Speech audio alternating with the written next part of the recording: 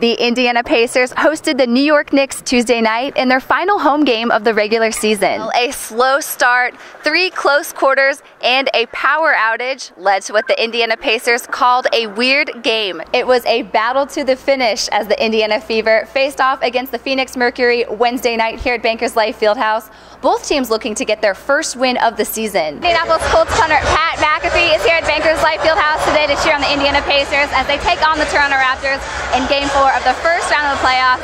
And Pat, you make it out to a lot of games throughout the season. What makes the playoff environment so special? The Pacers are now 0-3 in the regular season, and while the team continues to work out the kinks in their new offense, Paul George says defense was the main factor in tonight's loss. The Indiana Pacers hosted the Orlando Magic Thursday, and it was not a pretty night for the blue and gold. Tonight's Pacers game against the Miami Heat is also the inaugural Hickory Pacers night here at Bankers Life Fieldhouse. It's part of a season-long tribute to the 30th anniversary of the movie Hoosiers and Indiana basketball. Tailgates bring people together to cheer on their favorite teams and enjoy their favorite foods and drinks. Brittany is here to show us how you can throw a great tailgate party from start to finish with all Hoosier products. I'm here with actor and Oscar nominee Jesse Eisenberg. And Jesse, we know you're from your movies such as The Social Network and Zombieland, but we're not used to seeing you at Bankers Life Fieldhouse. What brings you to Indy into the game? Monday night's Pacers game against the Los Angeles Lakers marks Kobe Bryant's last time ever playing against Indiana.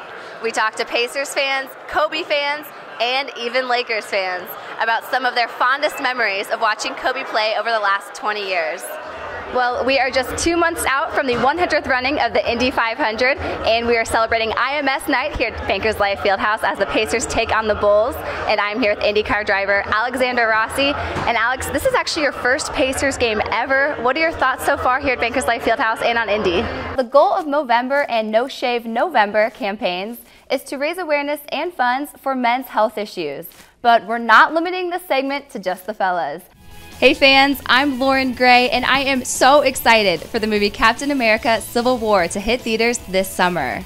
Adding to my excitement, Captain America and Iron Man will descend onto Victory Field, and you won't want to miss out. This team has struggled to close out in close games like this before, but the team says their ability to make quality shots was the difference down the stretch. It was a battle to the very last second. Well, 0.3 seconds to be exact. The Indiana Pacers were down by 2 with 0.3 seconds left in the game, but were unable to score on their final possession, ultimately losing to the Los Angeles Clippers 91-89. George Hill led the Pacers in scoring with 23 points and 5 rebounds, and it was another big night for rookie Miles Turner. He earned his first double-double of his NBA career tonight with 14 points and 10 rebounds. Well, farmers markets have grown in popularity across the country over the past 2 decades.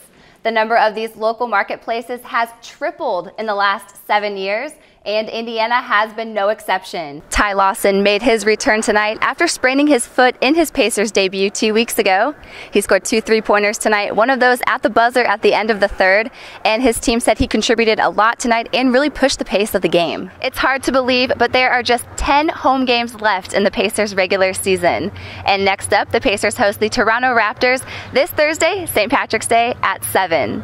Reporting for Pacers.com, I'm Lauryn Gray.